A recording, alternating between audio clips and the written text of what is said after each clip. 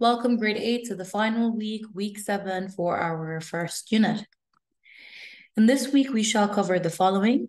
We will do another explicit that highlights to create original work and ideas using existing works and ideas in new ways. So for instance, here, you will probably research perhaps more famous artists and then look at their artwork.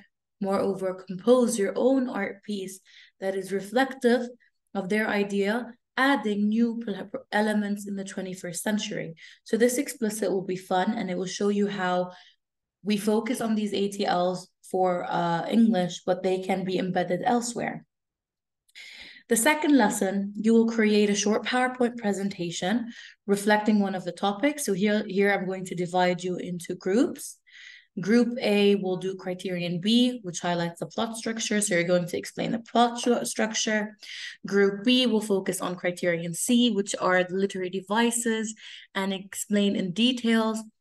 Whereas group C will focus on criterion C, which is criterion D, which is using language. So here you're going to explain, for instance, how I can reduce errors in punctuation, syntax, grammar, embed the use of sophisticated diction, and so on.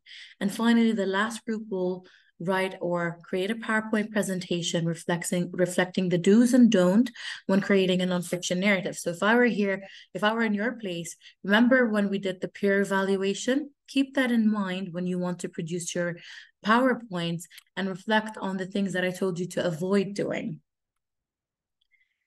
Our third lesson will focus on the following.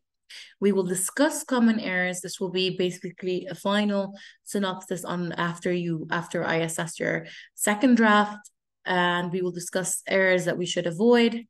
And here you will present your understanding and amend your errors.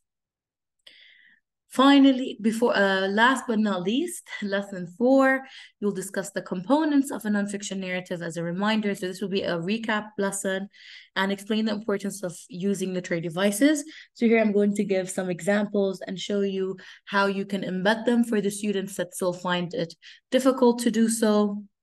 And finally, our last lesson will be an end of unit reflection. So if you have any inquiries, please don't hesitate and email me.